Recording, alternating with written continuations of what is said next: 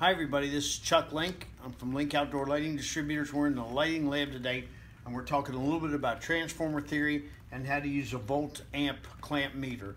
Real basic stuff, guys. We're not an expert, but we can get you through some troubleshooting.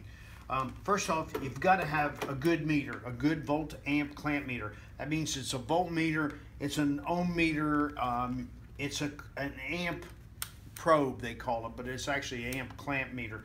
And we'll go over that in a second. But let's talk about a little bit about voltage. Oh, and by the way, we're here in our showroom at Link Outdoor Lighting, and this happens to be a WAC transformer powering a nice display that we have that the WAC guy set up for us. So we're using that just as a test transformer. First thing we're going to do is check voltage and show you a little bit about it. Now, it's hanging on this wire. Don't worry about that. It's just hanging for display purposes. We've got our red and the red, the black and the black. These are our volt probes. We're talking about AC current today, guys. Most all landscape lighting transformers and fixtures run on AC current. You can use this for DC current as well, but right now we're talking about AC. One important thing when guys call in here and we're trying to troubleshoot with them, there's primary and secondary. Primary is typically the top half of the transformer. It's the 120 volt or plug-in receptacle input. So primary, think in terms of 120. Secondary is the bottom side of the transformer, and it's the 12, 13, 14. It's the output side of the transformer. Now, transformers are just a factor machine, a factor of 10. So 120 in, factor by 10, you're going to get 12 out. Makes sense. And of course, then you got the 13, you got the multiple taps. That's another whole chapter of discussion. But for example, put your probes in, the red and the red, the black and the black, and then it doesn't matter. You can switch them around here, but you'll notice something right away. Let me put my glasses down so I can see what I'm doing. So remember I said it was a factor of 10. Well, we're on the common. By the way, touch one probe to the common, one to the 12, to show you that it doesn't make any difference. I'll switch colors here. Remember, it's AC current, so it won't matter. So it's the same. We're getting a reading of 10.2. Can you see that, Brian? Got it. Okay, and you're going, well, wait a minute. He said 120 in, 12 out.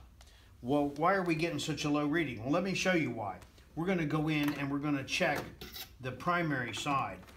And the reason why we're getting such a low reading there, which we didn't realize ourselves, is, can you see that, Brian?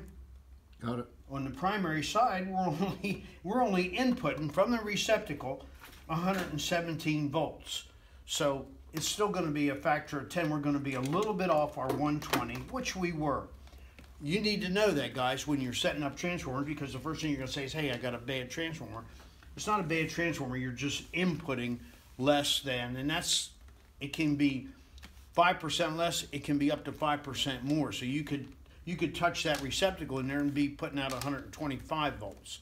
It's okay. Don't get hung up on that.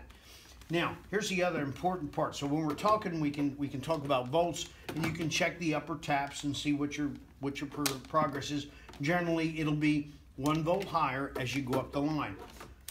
Another very important thing is amps. Amps is really the measure of the flow of electricity.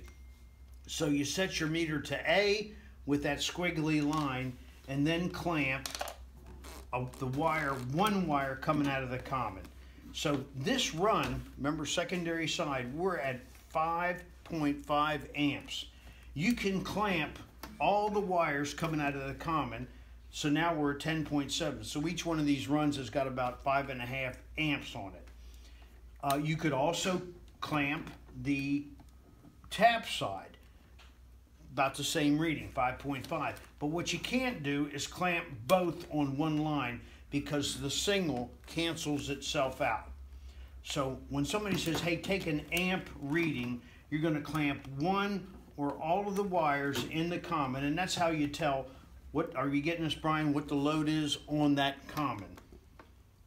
Use your clamp meter, clamp the whole thing. There's no resetting for low or high voltage. Now the converse, same thing. This is a photocell loop here. So here's what we've got. We've got neutral, we've got a hot, and then a hot return back into the transformer. So we're not utilizing a photocell, we're just inputting the hot side. This is only a break in the hot side. So all we want to do is clamp that one hot side, and there we are. We're getting, see this, we're getting a lot of fluctuation here, but that's okay. We've got remember it's a factor of 10. So we've got 1.1, 1.2 amps on the primary side, factor of 10. Make sense, guys? You'll have lots of questions, I'm sure. Give us a call, but this is just a basic. So primary side, secondary side, amps on the squiggly line, volts on the squiggly line, and there's a couple little tricks to that. Oh, one other thing, we get a lot of questions about, guys will go back on a job and they'll go, well, I don't even know what size transformer this is.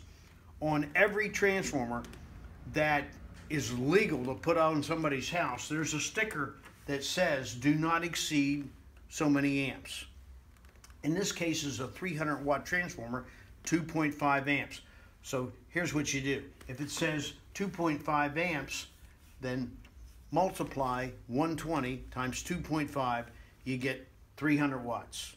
So, and that's how it goes. So multiply whatever the amp sticker says by 120, you'll get the size of the transformer. 300 watt transformer, 600 watt transformer is going to say 5 amps and so on. That's brief as we can make it.